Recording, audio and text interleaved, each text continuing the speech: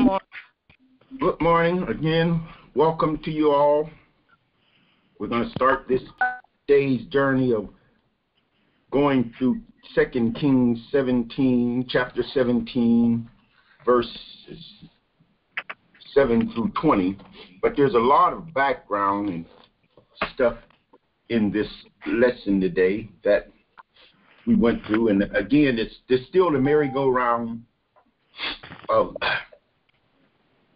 the carousel, I should say, of death and destruction to gain power is about to come to an end for the northern kingdom, as we're going to read about today, because God is finally going to turn them over to their own retribution and jealousy and greed and lust and pride. So as we've seen throughout, he kept warning over and over, sending his prophets, his judges, his seers. But our good people, they just did not want to hear what God was talking about. And so really it says that God holds all people accountable for their sins. So that's one of the things that we got to hold really, really true. We got to realize that not my mom, not my dad, not my wife, not my sister, not my neighbor. I'm responsible and accountable for what I do to God, and I will answer for that. And so I look at this question, says, what kind of warning system are common today in our homes, cars, community, or nation? And then name a few, and then why do people ignore warnings? Let's start off with someone going over that.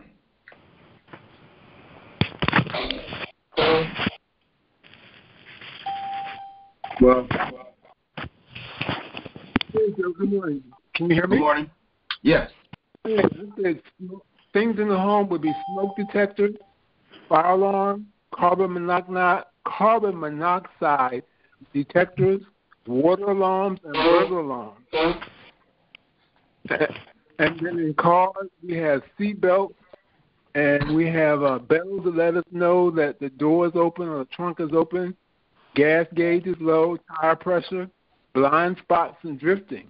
In the nation, we have tornado sirens, ambulances, fire and police sirens, and then, people may ignore warnings out of not believing anything can or will happen to them.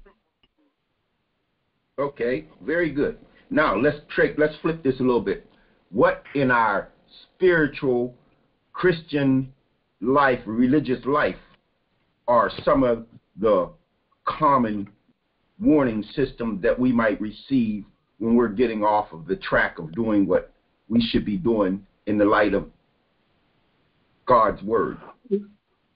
Well, why do we ignore that? Well, first of all, we have to realize that our warning signal is the Holy Spirit.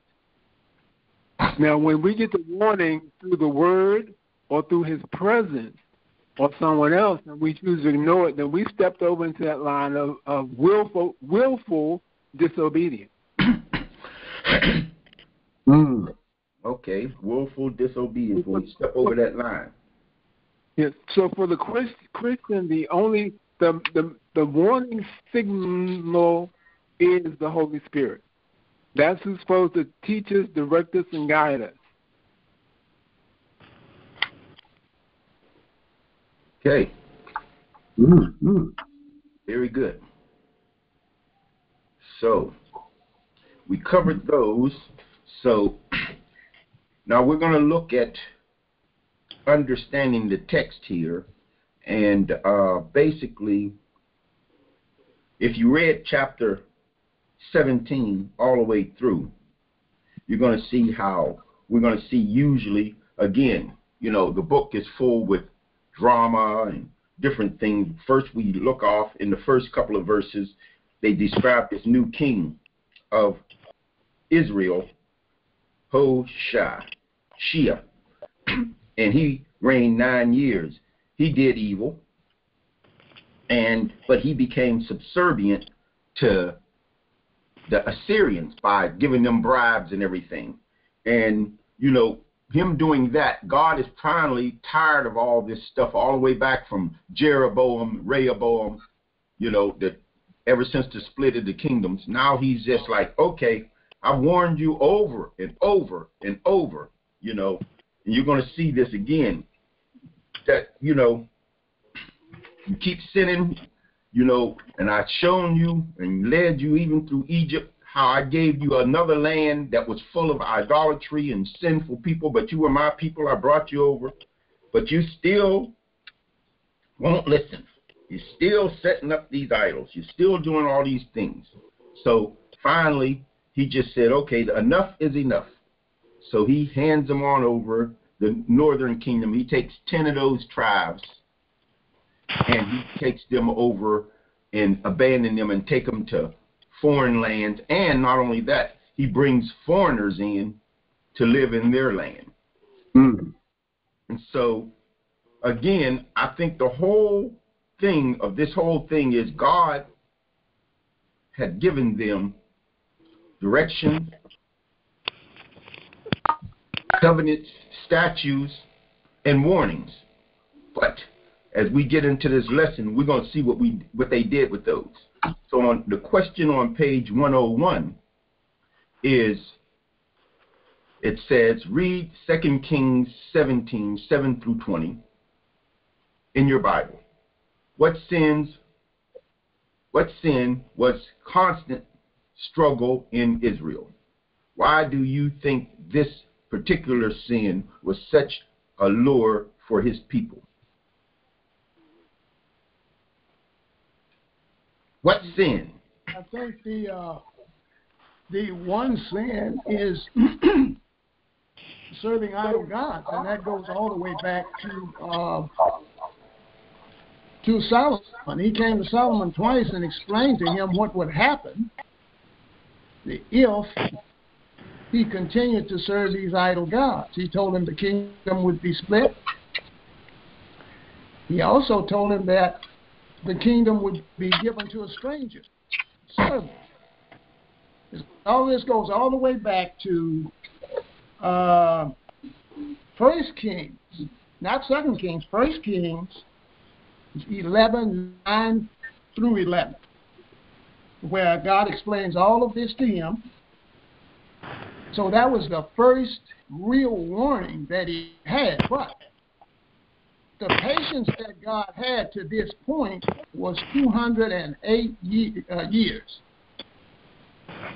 Now, I'm thinking when I read all of this, if 208 years has passed and each generation, as you said last week, did not get rid of the idol worship, that's about 20 kings, about 19 kings or something like that. And nobody got rid of the idol worship. Well, God is tired of this. He's angry now. And chapter 17 gets rid of the northern kingdom here. The Assyrians takes it over. Very good. I think you hit it right there in the Kings. It goes all the way back to 1 Kings, but even so, all the way back to Moses in Deuteronomy, he was warning his people, even when Moses came down from the mountain with the 10 Commandments. He had to break them up because they were worshiping, and God had already warned them, hey, don't have no other God before me. That's way back in Deuteronomy. And don't worship and don't bow down to idols. We're going to cover all that in our lesson as we go through. But that's very good that in the Kings, they had over 200 years of all these wicked people underneath the kingship. Before that, God was taking care of them, but they still wasn't happy with God taking care of them. They demanded a king like all the nations around them. See, they started off right there, wanting to be like other people around him. And he said, hey, don't be like other people around you. Follow me. Do my will. So that's very good. I think we'll go on to the first section of exploring the text. And we're going to read the warning, and that's going to be in 2 Kings chapter 17, verses 7 through 13. Warn. Are you going to answer the second part of the question? Good morning. Why do people think this particular sin was such a lure for the people? Right. What do you think? Yes. Why do you think, me, myself, or you want to answer it? Well, the question is, why do you think this particular sin was such a lure for the people? Mm-hmm. Yes, what I said, it's the old age and ongoing sin of pride, self-aggrandizement, where you want to promote yourself as powerful or important. And so when we do that, creating our own religion, this promotes selfishness. And in Exodus 20, verses 1 through 17, the first four commandments denote a relationship with God. And so violation of that, when you're promoting yourself, you have elevated yourself above God, which is sinful, because he said you should have no other gods before me. Mm-hmm. Very good. Mm-hmm. All right, that's a reply to the first half of the questions. All right, Brother Betts, I guess we're going to read now the warning. Warn. 2 Kings 17, 7 through 13. This disaster happened because the people of Israel sinned against the Lord their God, who had brought them out of the land of Egypt from the power of Pharaoh, king of Egypt, and because they worshipped other gods. They lived according to the customs of the nations that the Lord had dispossessed before the Israelites, according to what the kings of Israel did. The Israelites secretly did things against the Lord their God that were not right. They built high places in all their towns, from watchtower to fortified city. They set up for themselves sacred pillars and Asherah poles on every high hill and under every green tree. They burned incense there on all the high places, just like the nations that the Lord had driven out before them had done. They did evil things, angering the Lord. They served idols, although the Lord had told them, "You must not do this." Still, the Lord warned Israel and Judah through every prophet and every seer, saying, "Turn from your evil ways and keep my commands and statutes according to the whole law I commanded your ancestors and sent to you through my servants, the prophets." Thank you, Brother Betts, for reading 2 Kings chapter 17, verses 7 through 13. Warn, and Lord add a blessing to the hearing, doing, and the reading of his word.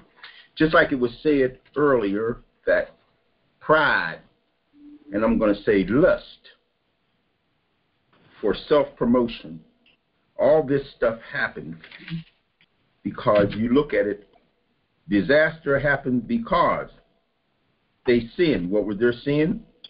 They looked at what everybody else wanted, lusting after that, and then they figured, hey, I'm going to do things my way, And so they are in this situation, even though they've warned, even though they've seen what God can do for them, all these things. And so I think that the people of Israel sinned by worshiping the idols of pagans who lived in the promised land, and it is in its neighboring areas.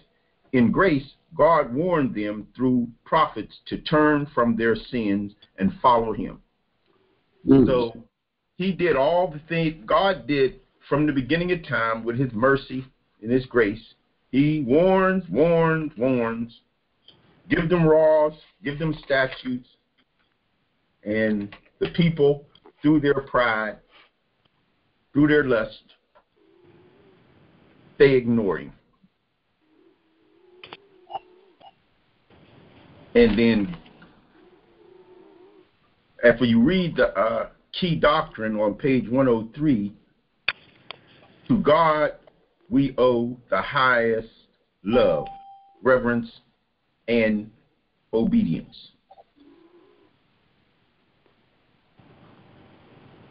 To God we owe. God don't owe us anything. We owe him just for this day, for this moment that we're here together, just to start us all off. So all these high places, all these burning of incense, serving idols, this was all bribing. All this was what? Sin against the Lord. And over and over, for 200 years, Israel and Judah had been warned, and now he had sent prophets, seers, but everybody wanted to do things what they wanted to do. So then, the results are we're going to see in a little bit later. But the question on page 104 says, twice the text mentioned that the Lord had driven out the people who had lived in this land before, verses 8 and 11. Why might the children of Israel think they would be treated different and wouldn't be run out of the land? I think Good morning. Good morning. Yeah. Well, as was said before, this is Sis Rowena Grimes here. Good morning, everyone. Good morning. They were self-serving. They wanted to control their own destiny. They felt that they were God's special. They said they were God's special people, so Amen. They were privileged. Amen. As we in some situations today. And also they're looking, and God warned them, not to conform to the other people around them, but their attitude caused their downfall also. However, there's one other thing I noticed, that, the kings who are the leaders were disobedient. And so they could not properly rule the people, because they wanted control. They wanted to make alliances with heathen nations, and many of them encourage idolatry. And the other sad part about it was that the priest and the others and the people, one said about even the head of the households and all, they didn't have any responsibility. They didn't stand up against the evil. Okay. And so you see, and like you said, they're going to run the people out of the land. Like you said, they felt special, privileged, and then they also perverted the word of God in order to, I would say, I'm looking at today's thing as believers today, in this same situation, believers might think that they might be treated a little different than the rest of the folks in the world, you know, because I'm following God, I'm doing God's work. And then I think a lot of times they get this feeling they were privileged or special, and then they have this Bible, and, you know, it's said if you read the Bible, you can take little pieces here and there and build up any kind of religious and beliefs that you want, you know, and so that's why a lot of times, but it says don't change one Y or tittle in this word, live the whole word the way it's supposed to be done. And so I think we as people today have to understand that this Bible, a lot of folks say we're under grace now, we don't even have to look at the Old Testament, we just everything under grace, but this is our instruction book, and if we can use these examples so we don't go down the same path. Because I think even though we're under grace, we still have the same spirits, right? We still have the same physical body, the same makeup, and we still have the same thoughts. Solomon say there's nothing new under the sun, you know. We're just different people doing it. And so I think someone else want to touch on this question? I do. Ms. Grimes mentioned that the Kings sort of encouraged this behavior, and I also think they were some of the main people that not only encouraged, but they also indulged, because so goes the head, so goes the tail. She also said that there were prophets sent, and there weren't. We kind of had a little fun with this last night. With the Northern Kingdom, you had Jonah, you had Amos, Hosea, Elijah, Elisha, and they didn't even write. Those two didn't even write. At the Southern Kingdom, you had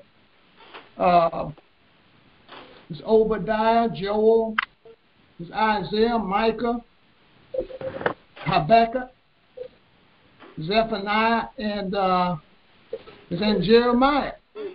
These were people that God sent. But, like Ms. Grimes said, these people were not kings. They didn't make the rules, and if they started talking too loud with the wrong message, they lost their heads. So goes the head, so goes the tail. That's a very good point there, because they were not making decisions within the kingdom. Okay.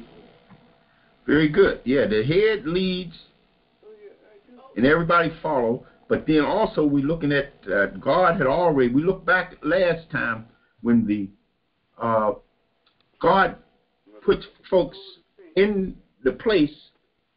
If you're not doing your job, if you're not fulfilling your duties, God puts other folks, moved these Israelites out and brought other folk in. We're going to get to that section right now when we look underneath the words where it says rejected. Unless, brother, we'll get one more. Somebody else to make another comment on this. I wanted to say today some of the things that are culturally accepted. Okay. For one thing, and right in our own community, we have psychics, we have signs up everywhere, and people still use these psychics and these mediums and fortune tellers. That's the next question. Yeah, that's correct. Yeah, we're going to cover them about that a little bit later on when we closing out. They talking about the... Okay, I'm sorry, I'm ahead of myself. Yeah, because they're actually, I'm ahead. He's saying these prophets and seers, he's not talking about the psychics right now. He's talking about prophets as seers. You know, like for instance, what's his name? Daniel could understand the writing on the wall. He was a seer. You know, Joseph, he was a seer. You know, he wasn't necessarily, I don't think they ever said Joseph was a prophet, but he could see what was what was the plan for Egypt. And so that's when he's saying not the psychics. We're going to get with them a little bit later on. Oh yeah, no, I went ahead of the. Yeah, well, it's easy to do because you know what? This whole subject of God judges is back and forth, over and over, the same old thing. He keeps telling us the same old thing. Be strong. Be of good courage. I'm with you. I won't leave you. I'm giving you warnings. I'm giving you statutes. Follow my lead. And he repeats this over and over and over and over. It's like, you remember when you were young and you got your first record, and then you would put that newest record, just the #1 hit label, and you put it on your phonograph or your turntable, and you put that thing down, and you had that repeat arm. They go over and come back. You just turn that thing on and let it play all day long, over and over and over. And God was over and over telling these people, be strong, be of courage. Don't be like these, don't follow these idols. Go ahead, follow me. I'm giving you a plan. If you don't, and then he gave them the warning too. If you don't, this is what's going to happen. But guess what? They let that arm go over that record and start over. That's the newest pop hit. I got to hear this, you know. But anyway, this is what God was doing. He was like, hey, I should be your pop hit. I should be the one that you're listening to over and over. And you should be following. I'm giving you the roadmap. I'm giving you everything you need. And does he do that in our life today? Are we like that today? Are we getting God's word? Are we in Sunday school? Are we in Bible study? Are we in prayer meeting and we're getting God's word and we're reading it and we can quote those scriptures? I'm marvelously and wonderfully made. You know, I can do all things through him who strengthens me. You know, and then we listen to a good sermon on Sunday and then get in the parking lot and somebody get a little too close to our car. But anyway, these are just things that, like, we're looking at the people of the Bible here, but let's keep it real now. These same things are happening right here today in our life, in U.S. of A. and all over the world, actually. Bill, one other thing I thought of in this about why the children thought they were treated different, and today, in many of the body of Christ, in the church, want to be treated. Some people want to feel so special and want to be treated differently. Everybody else. And they also, I think, want to be recognized, you know. Yes. Yeah. And seen, you know. And I think that's all because of performance-based, you know. If I do A, B, and C, you know, workspace, you know, it's like all this different things. You have to realize it's all grace. So, but anyway, we're going to move on to the next section with rejected. Deacon Betts. Rejected. Excuse me. 12 Kings 17:14 through 2 Kings 17:14 through 17. But they would not listen. Instead, they became obstinate, like their ancestors who did not believe the Lord their God. They rejected his statutes and his covenants he had made with their ancestors and the warnings he had given them. They followed worthless idols and became worthless themselves. Following surrounding nations, the Lord had commanded them not to imitate. They abandoned all the commands of the Lord their God. They made cast images for themselves, 2 calves and an Asherah pole. They bowed in worship to all the stars in the sky and served Baal. They sacrificed their sons and daughters in the fire and practiced divination and interpreted omens. They devoted themselves to do what was evil in the Lord's sight and angered him. All right. Thank you, Deacon Betts, for reading Rejected underneath 2 Kings chapter 17, verses 14 through 17. Lord, add a blessing to the hearing, doing, and the reading of this word. And so we see here that the people, I guess the title just gives you everything. They rejected. They rejected. Hmm. And then, I mean, you know, this. We could also call that disobedience in one big word. Yes, disobedient, rejected. Yep. And then they did evil. You know, they just, you know. And let's talk about right here. They rejected his statutes. Now, let's get that straight. Then they rejected his covenant. Let's get that straight. And they also rejected his warning. We're going to go into a little bit later about this, but his statutes, let's say for folks, somebody might not know his statutes. There was like his directions and procedures on how to do certain things. Like one of the things he had said, you shouldn't marry foreign women. You know, then they had statutes for the priests. When they went into the Holy of Holies, they had a certain way, a procedure, directions, and instructions on how to do things. So they had these statutes. The people didn't follow all the statutes that God had set up for them. They married foreign women. They did other things too. But then he also, like, worshiped these idols. Then they also had covenants, which was a contract that he had made with them. You know, God had made contract with the Abrahamic covenant. He had made the Davidic covenant, and so on, the Palestinian covenant. He had like quite a few covenants, 5 to 7, I think. I'm not for sure of the number, but they had not followed these covenants. Okay, then also his warnings. He gave them. God always warns you because he says, hey, I can't judge you if I don't tell you what you're not supposed to be doing. So he would tell them, if you do this, you know, you follow me. I'll be your God. You'll be my people. You know, you keep my rules, you know, and I will take care of you, you know. But, you know, he set all these things up. But the people, what? They rejected them all. Right? And so that caused God to be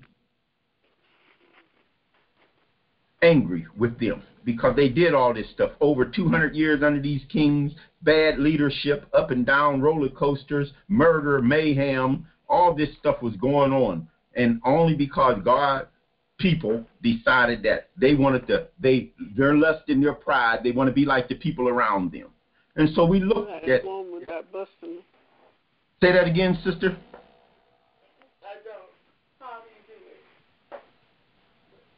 Okay, so, but let's look at some of the different things in the Bible where God was angry. We look at Genesis. We look at Genesis 49, 5 and 7, and they're dealing with Levi and Simeon. And they had slew a man, and God was angry with them. And what did he do to them? He cursed their anger, and he divided and scattered those guys, you know. And so God gets angry when people do things that's not right. Again, we look at Exodus, and then Exodus 32, 9 through 14. And God, you know, he states in Exodus 34, 6 that the Lord is merciful, long-suffering, goodness, and truth. Okay? And they say almost the same thing, identical in Numbers. And so what we're doing this is like God is patient, he's merciful, he's long-suffering, he's good, and he tells you the truth. Now, we look at our lesson today, and he went through this for 200 years, and even before those 200 years, he had still been going through this over and over. So finally, their rejection has brought God's anger upon them. And so it's time for him to just go ahead. Hey, they sold themselves over to temporary satisfaction, like the one brother sold himself over for the hot stew that his brother made, you know, Jacob and Esau. And so since they had done all these things. He just said, oh, okay, well, that's it. So then we come to the question on page 106, where it says, what parallels do you see in the practice of ancient Israel and what people do today? What parallel today in ancient Israel?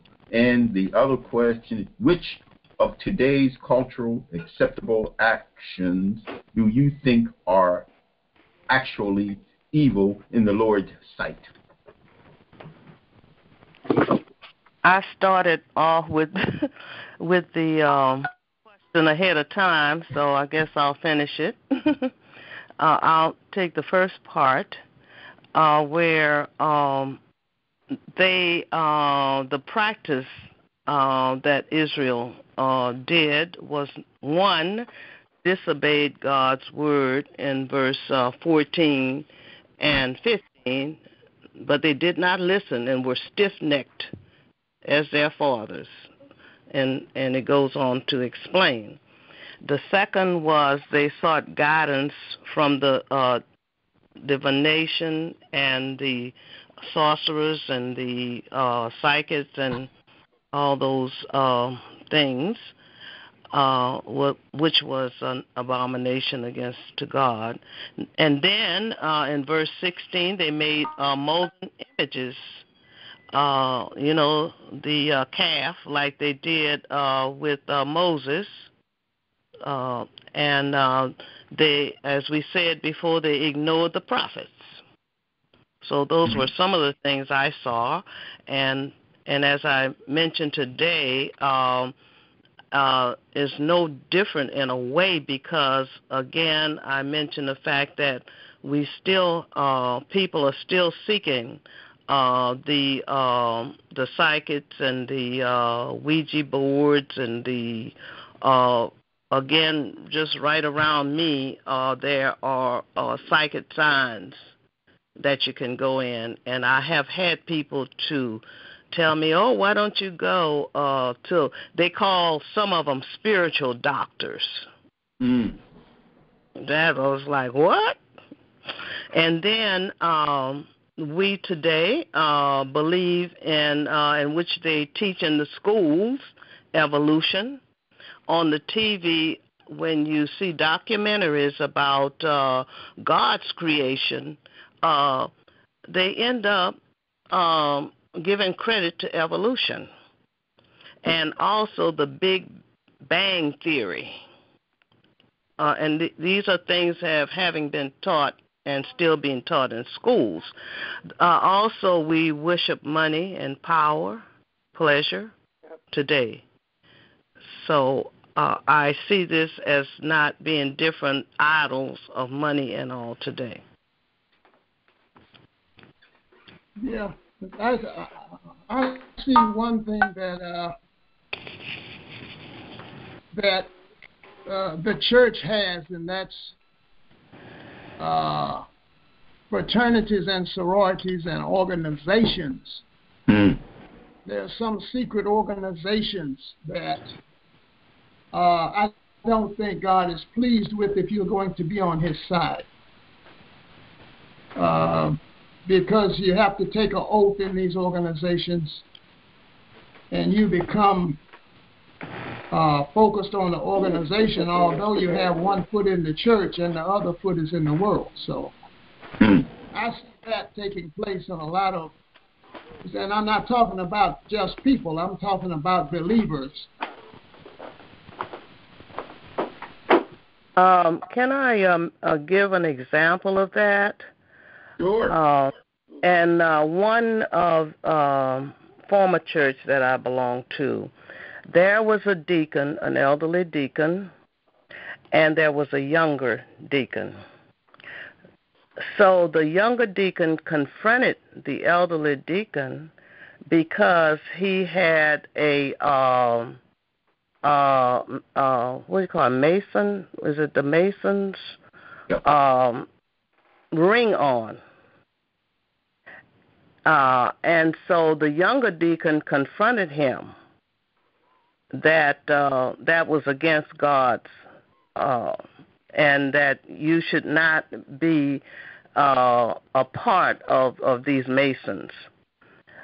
So he rebelled a bit, but however, the deacon reconsidered, and eventually he denounced the Masons and got rid of the ring. Amen. And this was actual, for real. But go ahead. Help me to say that we have to stand up sometime, you know, and not just let things slide. Yeah, that's right. You're supposed to come over and confront folks with situation when you see them going down the wrong path.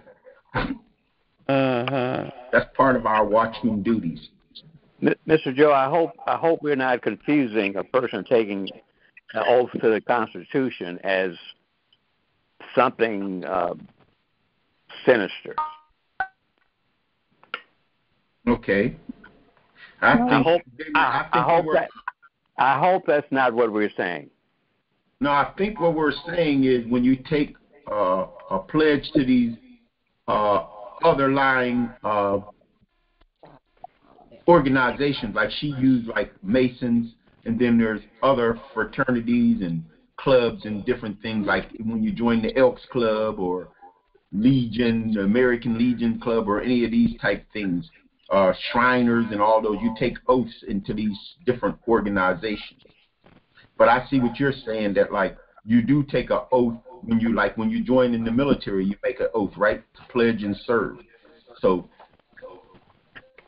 I think that in the Masons and Shriners and all these others is really deeper than the oath that they do. It's real deep, and I think it's more than just oath. They have to do some blood cutting and bloodletting and all the other stuff, and allegiance to the wizard or whoever he is, who claims to be God, Jesus Christ, and all of that. Now, what about this second half? Which of today's cultural acceptable actions do you think are actually evil in the Lord's sight? You're saying, go ahead. Hello. Yeah, I am a Mason, and I would be glad to sit down with anybody on the call anytime to defend any organization that I belong to. I belong to a Greek organization. We have secrets, certainly we do. So do the Boy Scouts and Girl Scouts. But, again, I would love to sit down with you at any time, because it was the Masons who brought this country to be where it is now. Had it not been for the Masons, we wouldn't have a country. It's called the United States of America. But anyway, I will diverse. But when we talk about things, we talk about a whole lot of leaders. Now, a lot of us are conservatives on the call, evangelical Christians. As a teenager who went off to school and college, there was a president who we rejected, who was a very, very kind Christian man, even a Sunday school teacher. His name was Jimmy Carter. But we picked a president, we, not me, but as a country, we picked a man who was an actor who rode on a big horse. They called him Ronald Reagan. And he came in, and he had Alzheimer's. God bless him and his soul. His wife brought soothsayers into the White House, people who were reading the stars openly, and we still say, oh, he was the greatest president of all time. And here we are reading in Scripture right now saying these people should not be in charge of anything, who read tea leaves and all these things. That was happening in the United States of America. Her name was Nancy Reagan. And you can check it, but that's okay. And then now we have people saying we're going to reject this president who we have now. We want the guy who stole all the money and did God only knows what, sold us. But again, that's what we do.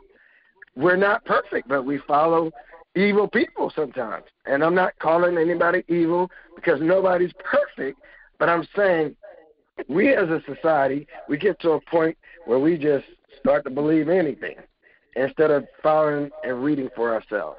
And that's all I want to say. Be careful who we put in leadership positions as well.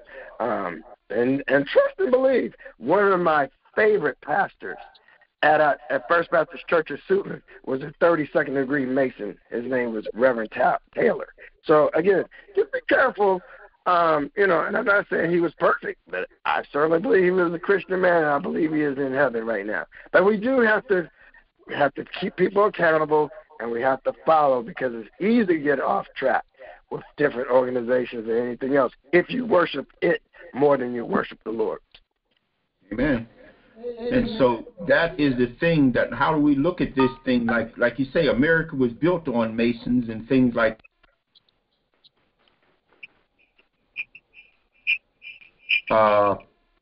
put America in power for certain reasons. God put these people in positions, all the ones that you named. Everything is done through the will. The people voted for it, but God is ultimately in control. And so then, as we read in these scriptures, that nothing can fill the spiritual void in us apart from God himself. And so a lot of folks are looking to these different leaders trying to fill their spiritual voids, but they have to understand that you have to have that relationship with Christ Jesus, the eternal and truth and the real healer of all of us, and the Savior as well, the eternal Savior. So, we have to, there's a lot of things, but we have this, like you say, we have a spiritual compass, right? And it should be pointing us to eternity with God. Amen. And so, let's look at Excuse me, ma'am. Hello, everybody. Hello. I think churches has gotten so far away from teaching God's word, the truth of his word, and his love. Therefore, when people get into different organizations and gangs, which they are the same thing, they're looking for support, they're looking for love, looking for acceptance by the other people, instead of looking towards God and what his word says. You have to really seek to read the word and know what he says. He says, don't do this, because there are so many people today that, as it says, they're worshiping idols. You see many who have Buddhists, and they have temples, and we allow it because nobody's preaching against it. They don't want to offend the person. They say, we don't want to start any arguments. But what does God's word says? Do not accept them, but you have to teach them in love why God doesn't want that. And yes, he is in control, but given the believer the authority to bind up the works of Satan, which is what it is. And people are confused because that's what the enemy does. He blinds the eyes of people. So, because he doesn't want you to know the truth. That's Amen. Amen. All right. That's right, because the Satan, he's out there trying to deceive us and lead us off, but we have to not pervert. People have to be taught. People have to study, to show yourself approved. You have to study to know what God wants you to do.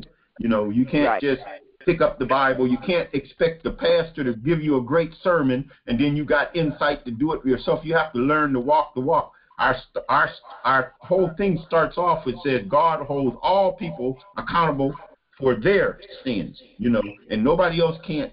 We have to, if you're going to be accountable, you're accountable for reading and knowing yourself. After Jesus Christ came into your life, now you have to grow in him. Your responsibility is continuously growing, praying without seeking that kingdom always, continually. But when we're going to go over to removed, but before we go to remove, let's find out why. Let's examine the cross references to gain deeper insight on page 107. And it tells us, look at 2 Kings chapter 17, 7 through 20, that God's people ignored or rejected. At least 3 Bible commands that people rejected. Consider why the people might have strayed from God's command and think of reasons God might have given these particular commands. What are the benefits that comes through obeying God, or the demand that come from ignoring, the dangers, that come from the ignoring him? So as I looked at 2 Kings 17, chapter 17, verse 3, it says, worship no other gods. Deuteronomy says,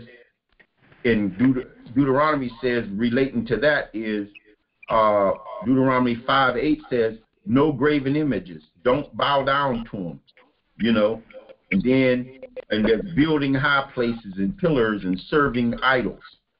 Those are 3 things that God say you shouldn't do. And then he says, hey, in Deuteronomy 6:14, God say, follow God. Don't follow the gods of the people around you. Don't be led astray with the people around you. They might have their high places. They worshiping these pillars and making these molten images. Don't do like them. And I think even in chapter 17, in our lesson today, chapter 17, verse 35, it states that, where here it is right here, it says, with whom the Lord has made a covenant and chartered them, saying, ye shall not fear other gods, nor bow yourself to them, nor serve them, nor sacrifice to them. And he closes out the chapter with saying, so these nations feared the Lord and served their graven images, both their children and their children's children did follow after, and so they did to this day. And so they knew, these people knew the truth, they knew God, but they still did what they wanted. They feared God, but they still worshiped fake gods. And so when we go into remove, it said examine the cross references right there. So when we go into this remove, this is why the cross reference, I did that first. For that, when we read this, pay attention to what happens here, Brother Betts. You turned your speaker off.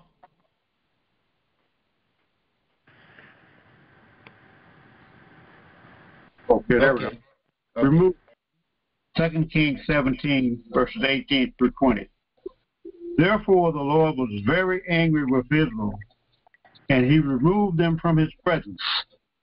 Only the tribe of Judah remained. Even Judah did not keep the commands of the Lord their God, but lived according to the custom Israel had practiced. For the Lord rejected all the descendants of Israel, punished them, and handed them over to plunderers until he had banished them from his presence. Lord, add a pleasure to the reading, the hearing, and the doing of his word in 2 Kings chapter 17, verses 18 through 20. So how do we reconcile the fact that God's faithful love or mercy endures forever with his being a God who judges his people? How is his punishment an expression of his faithful love?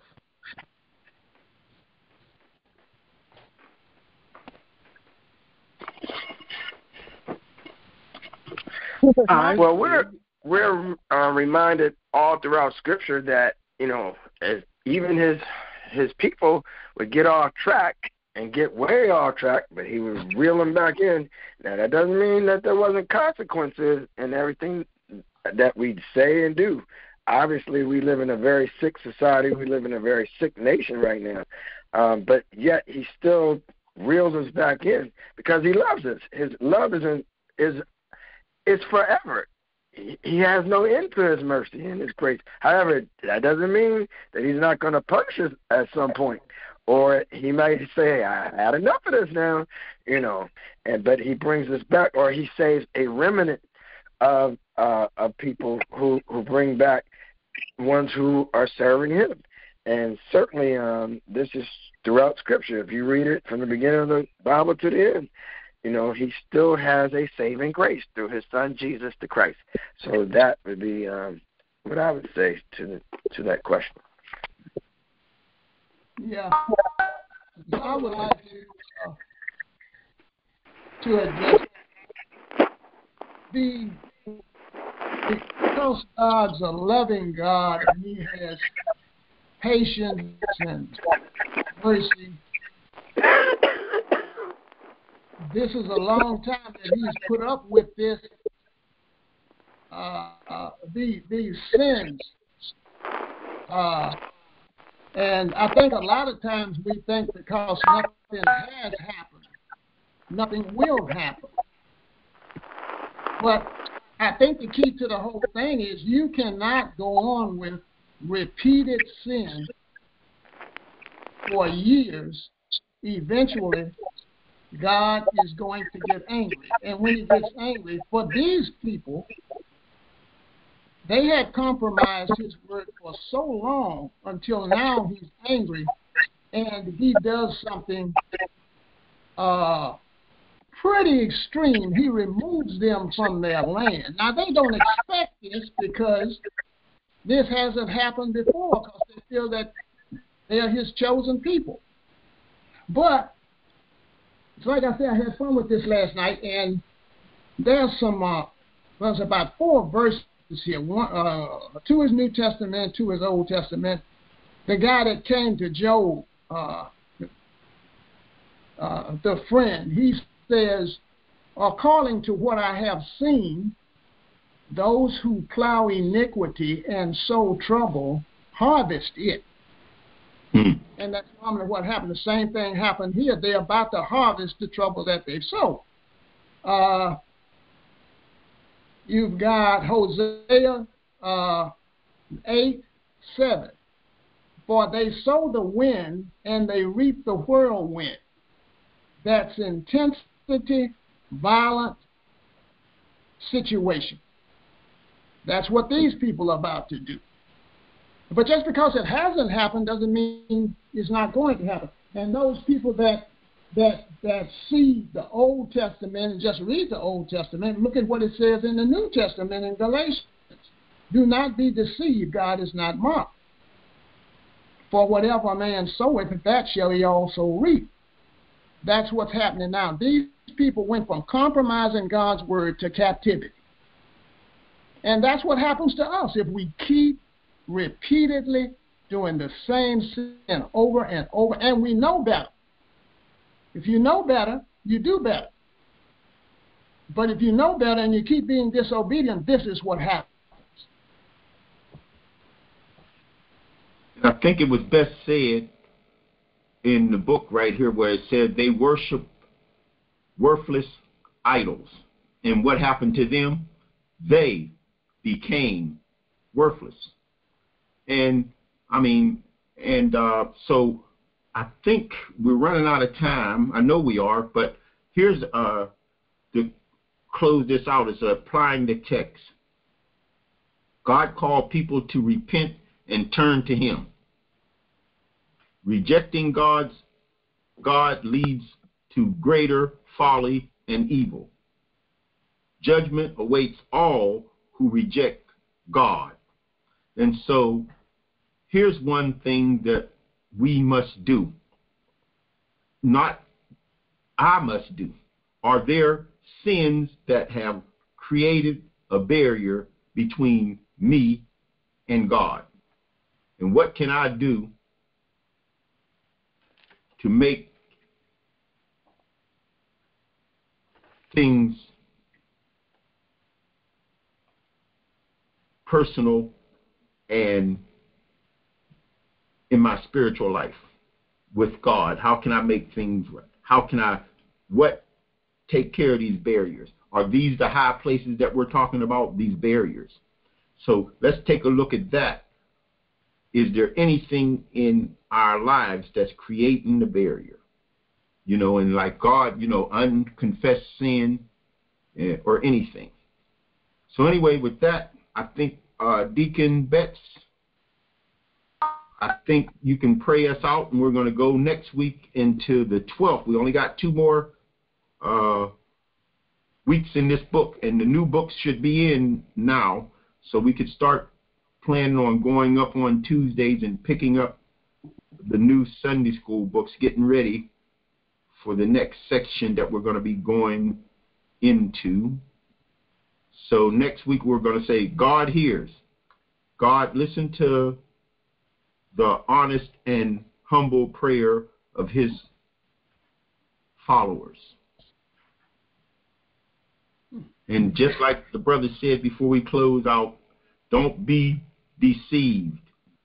God ain't marked, and he's going to take, I don't know how he said it, but you heard him. You reap what you're going to sow. Amen. Okay, go ahead, brother. Let us pray. Gracious Heavenly Father, we just thank you, Lord, for this gathering today. We thank you, Lord, for participation, for everyone who are on the line, Father. And we just pray, Father, that this lesson will help us to be mindful of what we need to do, Father, to walk in your way and to stay near to you, Father, and to follow your rules and the guidance for our lives, Father. We see, Father, from the past, Father, what happens when we don't stay in the right way. So we just hope, Father, that we have been reminded that we need to stay close to you, Father, follow your guidelines for our lives, Father, and live for you instead of for mankind. Bless us as we go, Father, in the name of your Son, Jesus. Amen. Amen.